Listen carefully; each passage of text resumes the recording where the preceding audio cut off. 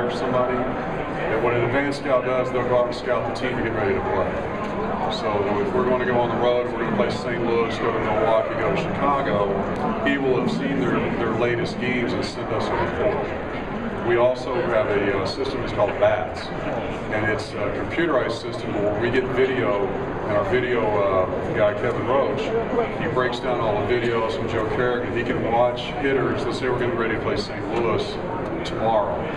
So Joe will sit down and watch all the video on all their hitters. He'll watch our pitchers against their hitters, how we get them out, how we have failed to get them out, whatever we need to do. So advanced work is just preparing, and then the first day of a series, the team comes in, we have a series of meetings.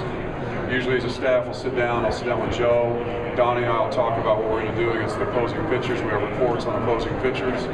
So Donnie can give it to our hitters while we're meeting with the hitters about that. The pitchers will sit down with Joe and go over what Andrew was talking about, or Daniel was talking about earlier, about how we're going to pitch guys.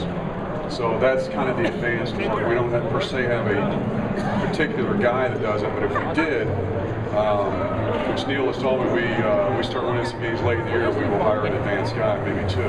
That's how important that can be, because it gives you a scouting report of the teams you're getting ready to play.